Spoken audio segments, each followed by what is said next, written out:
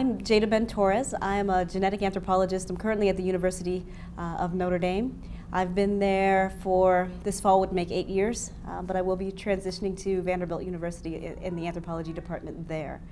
My work, I find it very interesting. I have kind of two main areas in which I research. The first area is in the Caribbean. In that area, I'm interested in questions of, I guess, both genetic identity, history, what genetics can tell us about the emergence of different populations, so ethnogenesis, as well as the effects of colonization on native Caribbean peoples, as well as African and European populations. I began that work really as a graduate student, and it stems from my own ancestry. My family is actually from Trinidad. So in my efforts to learn more about that aspect of my own family history, I kind of took it to a professional level. The other area of research, which I'm trying to get off the ground a bit more, is more in the interface between health and human variation. In particular, I'm trying to unpack what race means in a biomedical setting. The way I'm going about this is to study women's reproductive health. There's one disease in particular that tends to affect African American women more, uterine fibroids. So these are just growths in the uterus, and they can have a profound effect on quality of life for a lot of women.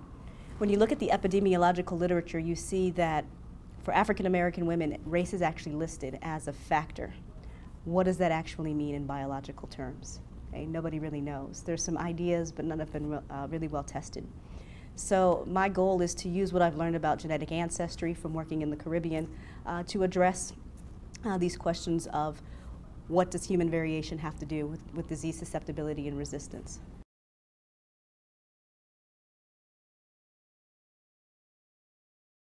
I actually went to college to become a medical doctor. My dad thought this would be great to have a doctor, and I figured, well, I like sciences enough, so that was what I did when I went to college. And then I took organic chemistry, and that was the beginning and end of my medical career. So while I wasn't doing so great in organic chemistry, I was doing fabulous in my anthropology classes. I had great professors, and I was really, really interested in kind of the topic in general. I took a class, it must have been my junior or senior year. It was human osteology. And for the first time in college, I can remember actually losing time, going into the lab, studying the bones, and then looking up and realizing that I missed a meal, completely forgot to eat. I was so engrossed in what I was doing. So I decided that going to graduate school to do forensic anthropology was what I was going to do. And this happened at a time before, you know, those TV shows like Bones made, you know, forensic anthropology look sexy.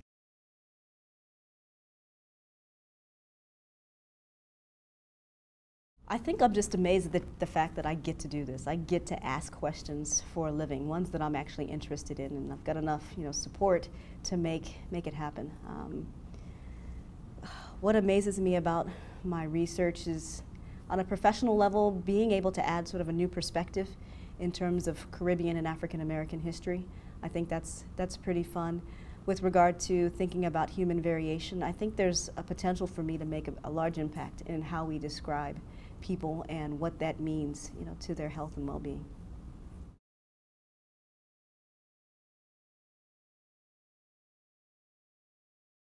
I think for a lot of institutions, they need to think a bit more broadly in terms of the sorts of questions that they want to support researchers doing.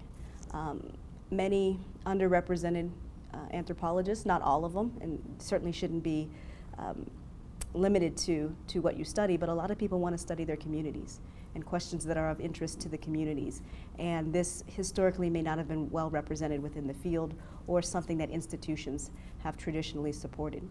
I think showing that there's a place for underrepresented communities or people to do their work, to do academically meaningful work, and supporting it would go a far way in encouraging people from underrepresented groups to join the discipline.